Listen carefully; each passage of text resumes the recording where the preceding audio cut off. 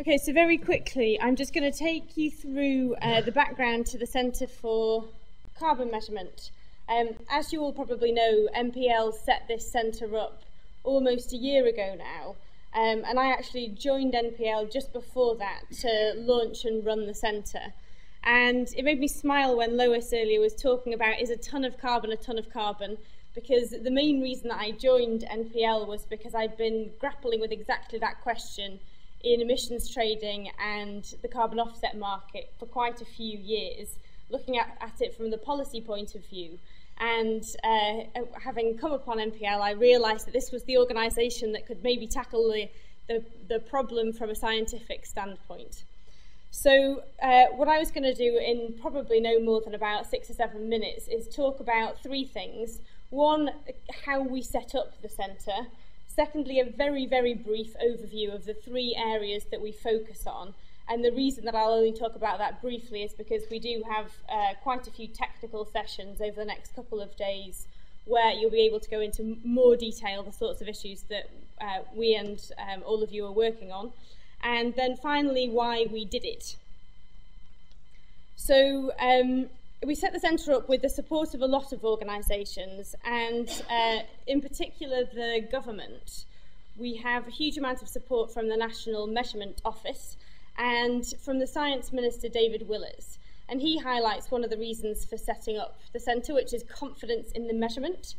And he also highlights one of the things that we think is critical about setting up this centre, which is the need for partnership. The point of this centre is that we would like to do more in partnership, not just with business and academic partners, but with other national measurement institutes. And we want to build on and inform the work that we're already doing with all of you by doing more of that in the future. We're the centre of this hub, which contains a lot of different organisations working on issues of this type. So universities, businesses, government departments, and other research institutes. And these particular organisations form the basis of a stakeholder advisory forum that we have, so kind of an informal board, which has helped to set the agenda for the work that we're doing and to help us decide where we want to create areas of critical mass for the UK. So as part of this hub, we work with others to avoid duplication across the UK, to identify what capability exists where and where the gaps are, and to ensure those that need measurement services can see where and how to access them. So there's 3 areas that we group our work in under this centre: climate data, carbon markets and accounting, and low carbon technologies. And as I said, I won't go into detail on those 3 themes, but do ask me if you want any more information about what we do in any of those areas during the next 2 days. So then finally, why set the centre up? Well, and by this I don't mean why do we do this kind of work. NPL was already doing a lot of this work in the first place. I mean, why have the structure of an additional centre to do it under? What does a centre add? And it's very similar to those NMIs that already have a theme along the lines of environment or climate change or clean technology, which I know a number of you already do. So the major reason why we set it up is to increase our impact. We think that by doing all of these things, having a more coordinated approach internally, looking like we have a more coordinated approach externally, increasing our profile and so on, we'll therefore be able to increase our impact.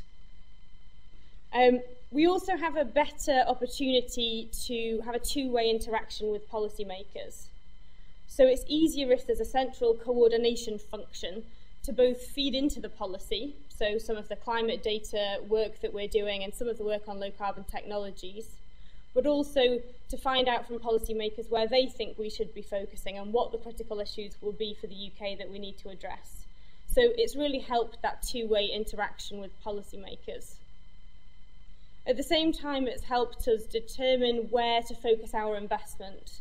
So we've been able to put together a strategy that says, because of the gaps for the UK, because this is what policymakers would like us to focus on, because this is what businesses need for the future, these are the areas that we want to invest in.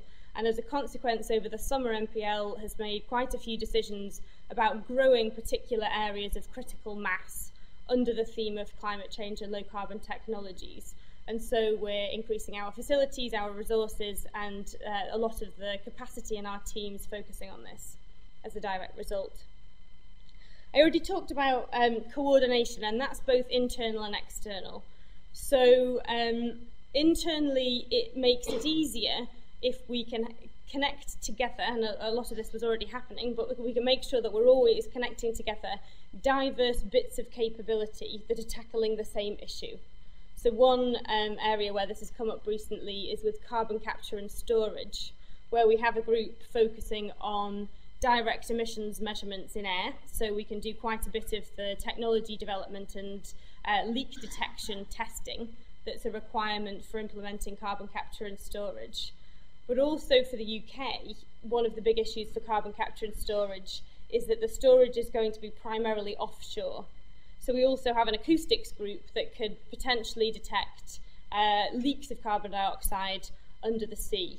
And so in order to increase our impact in that area, we can both coordinate that work together internally, but present it and increase our profile by doing so as a package externally, because often stakeholders externally don't really care how the divisional structure works and would rather interact with one person than many.